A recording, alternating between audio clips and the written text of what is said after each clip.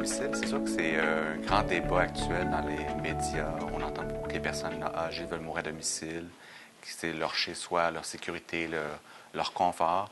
On est pour le mourir à domicile, dépendant du contexte. Donc, dépendant des acteurs en place, dépendant des services en place. Il y a un danger à promouvoir trop de mourir à domicile parce que c'est pas pour tout le monde.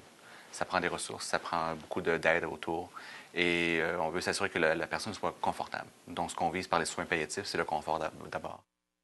Donc, on aide les personnes à vivre leurs derniers instants de la vie à domicile le plus longtemps possible. Mais malheureusement, des fois, c'est pas possible. Les symptômes sont trop mal contrôlés. La gestion de l'or se fait plus ou moins bien. Donc, des fois, il est possible que l'hospitalisation se fasse en fin de vie. There are around 80% of people who would actually like to receive palliative care at home, but only about 8 to 9% actually receive palliative care services at home. So it's quite an important aspect in providing health care for seniors at home, but not well known and not well used to its full potential as it could be. The different challenges I see in the providing palliative care for seniors at home, one is resources. There's always a lot of resources that are needed to provide palliative care services in the home care setting. You have the human resources. You need time. You need an entourage that's going to be available for the patient, for the client in the home. It can take up to about 50 hours a week for one single caregiver to provide a certain amount of care for a senior in palliative care service at home. You also have financial restraints, organizational restraints in terms of time and resources of workers. On a une petite équipe d'intervenants qui font des soins palliatifs à domicile, donc comprenant des infirmières, des ergothérapeutes, des physiothérapeutes, nutritionnistes, des préposés aux bénéficiaires, des travailleurs sociaux, donc qui font l'accompagnement des personnes âgées en fin de vie à domicile. À cette petite équipe-là, il y en a une petite équipe de recherche il y a certains intervenants qui sont libérés de leur charge de travail pour s'impliquer dans la recherche. Donc, on parlait rédaction d'articles, rédaction de guides de pratique pour les autres intervenants, et aussi on fait de la formation. Donc, on offre de la formation pour le grand public, mais surtout pour les intervenants de première ligne. The purpose of research at the CREGÉS is to really bring research to practice. How research works at the CREGÉS is from my perspective. I'm a new member of the CREGÉS within the last year. I see the majority of their research projects really coming from the practitioner side of the table.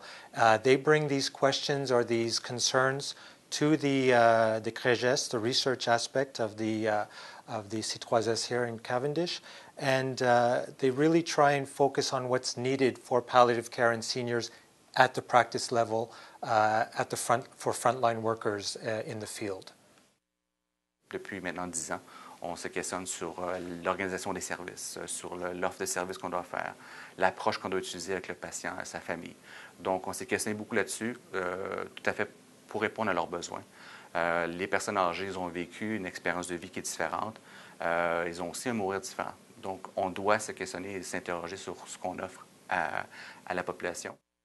On rencontre des intervenants sur une base régulière, on les questionne sur leur pratique, sur ce qui se passe sur le terrain, et eux nous donnent l'information sur ce qui se passe. Puis, moi-même, étant intervenant, je peux voir de ce qui se passe sur le terrain, les enjeux actuels, et voir si les débats de la société sont vraiment ce qu'on voit dans la pratique. Et bien souvent, il y a un peu de décalage. Ce que les médias projettent, ce n'est pas toujours ce que les gens ont besoin. Il y a des grands enjeux, des fois, qu'on ne vit pas toujours dans la pratique. Donc, on doit en même temps faire la part des choses. The members of the CREGÉS are actually also practitioners. Like myself, I see patients regularly. Other members of the CREGÉS actually also see palliative patients regularly. So we're at the front line, we're seeing what's going on in the homes in palliative care with seniors, what their needs are, what's going well and what's not going well. And that gives us an opportunity to bring back to the center things that should be researched or could be researched to better provide better standards of care for the seniors receiving palliative care at home, and not only at home but also in the nursing homes, because one of our newest research grants that was authorized was to look at best practices for providing palliative care services for seniors in nursing homes. They also provide the research to other agencies outside of the CREGÉS. So it's really not only beneficial for the CREGÉS community, but we're also sharing the information with other CSSSs across the island of Montreal and across Quebec. And we also bring that information back to seminars that are offered in palliative care from the Palliative Care Council or from McGill Palliative Care Days that are performed. So we share the information right across Quebec.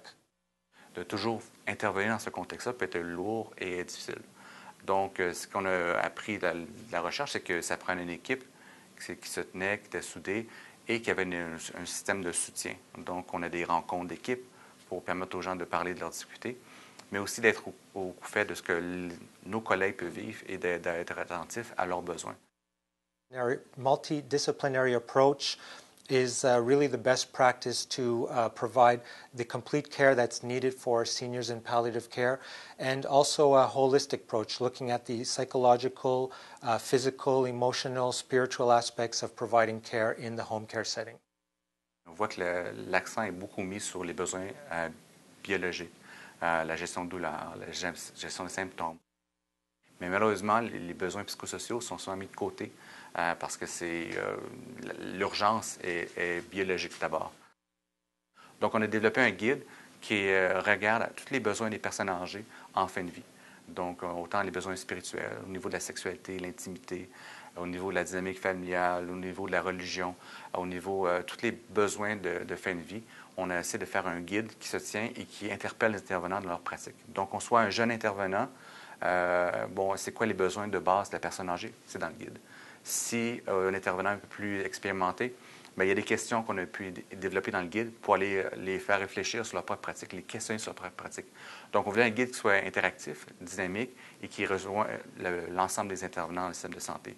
Donc, c'est sûr que nous, c'est dans le contexte de soins palliatifs à domicile, mais notre guide peut répondre aux besoins du système en entier parce que la personne âgée, qu'elle soit à l'hôpital, qu'elle soit à domicile ou dans une maison dédiée, elle a les mêmes besoins. C'est juste le contexte qui change.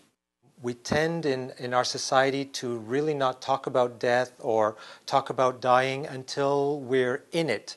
And so because of that, there's a large amount of psychosocial care that needs to go on at the end of life.